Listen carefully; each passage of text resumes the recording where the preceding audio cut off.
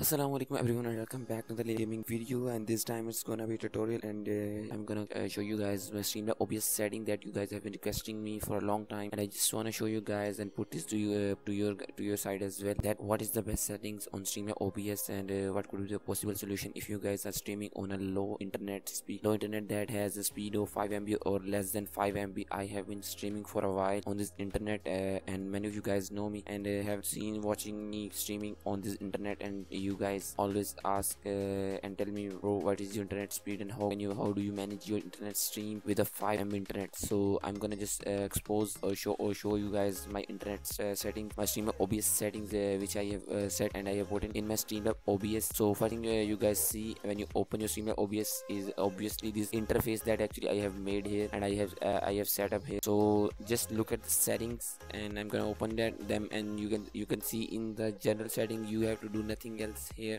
Personally I would recommend you guys nothing to see here. And then moving on to the stream, if you guys do a live stream or wanna do streams to YouTube channel, then make sure that you have select the service to YouTube gaming. Otherwise, if you are using another platform, Facebook Live, Restream.io or something else, Twitter or Periscope, then you should select that as well.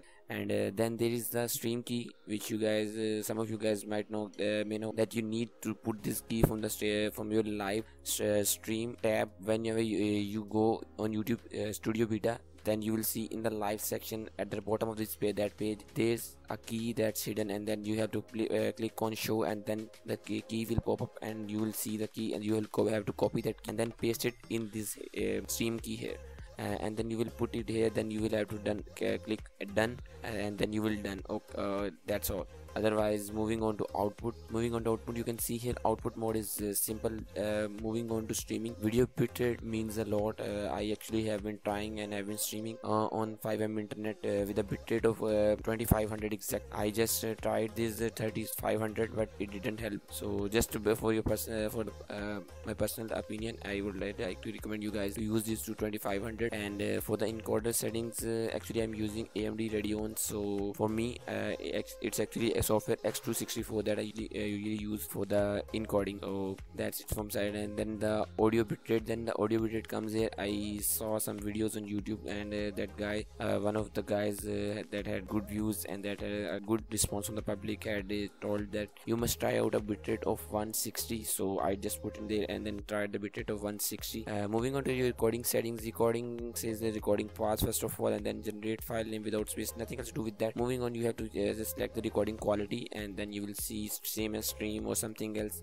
It means that recording counts whenever you do not on stream recordings. You do off stream recordings, often gameplays record, so that does matter a lot in those videos. And that record path means that the video is recorded, or the video has to be sent and made and then sent in this path, recording path here. And you have to select the recording quality here, high quality, medium size, file size. I would recommend you guys from the best of my side if you guys would ask me. And recording format would be MP4 for the videos. Encoder again X264. I didn't try it hardware AMD. I would ever try it out, and I will just make sure to share it with you guys as well in the future. And moving on to audio sample rate requires a start. I have just selected it here, 44.1 kilohertz, and then channels requires start and selected it as stereo. So if you have a stereo microphone, then you'll select the stereo one, or otherwise if you have 7.1 or another microphone headphones, then you will select it as well. Moving on, desktop audio device one, make sure that the default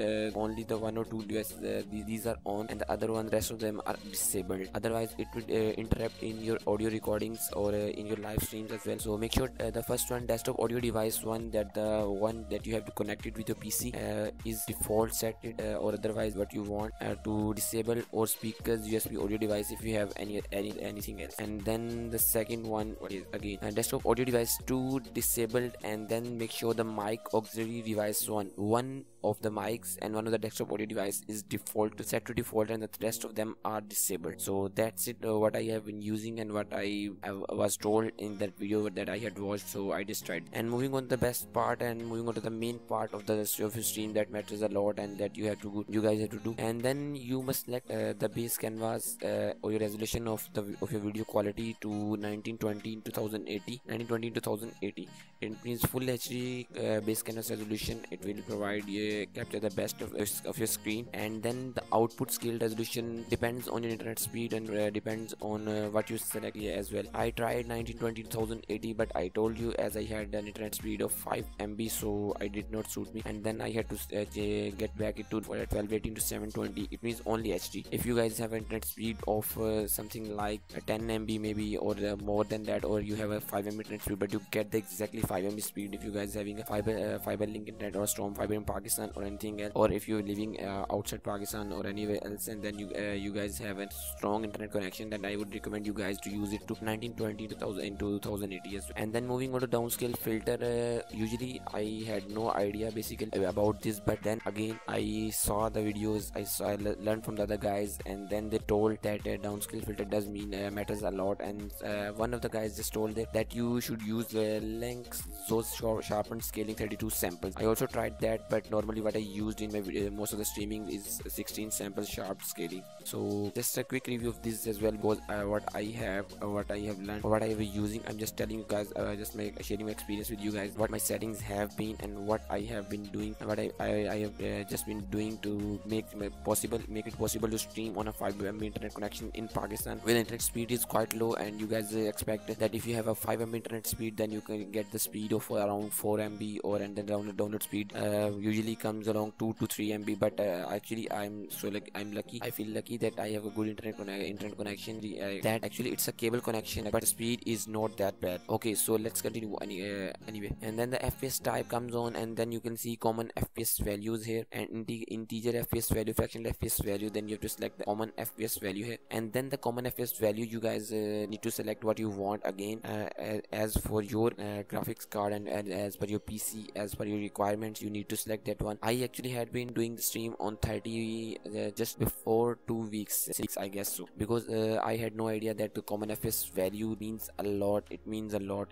Remember that, because if you have set it to the lowest of the FPS value, then your stream quality would not be that good enough to that the streamer that the viewers who are watching a stream would enjoy the stream. So if you want a good response and you want that the public must enjoy and love your stream quality, then I would recommend, if you are using, again according to my internet connection speed, if you're using a 5 MB or something else, I tried 48 FPS values, and believe me, it gave me a good result. So I would recommend you guys to go with the 48 FPS. And then I asked my viewers to suggest me that what happened and what is how is the internet how is the stream quality right now. Then they gave me a great response, and I have been doing so my stream on this internet connection right. So these are my settings. You guys can see here: general setting, nothing else to do, and stream setting, output setting, and then nothing else more in these output settings as well. And then moving on to that audio and then the video, that's it what I have been doing, and that's what I had tried from my side, just to tell you guys. And just a quick review that how you can do a stream on a 5 MB internet connection if you guys want to do, and if you guys living in Pakistan, especially for those of you guys, if you're living in Pakistan or India, then you guys must need to know that if you guys are having a bad internet connection or not a good enough internet connection, having internet speed of 5 MB or less than 5 MB, then you must go with these settings. I would recommend you guys, if you get something better, some better results than this, then you must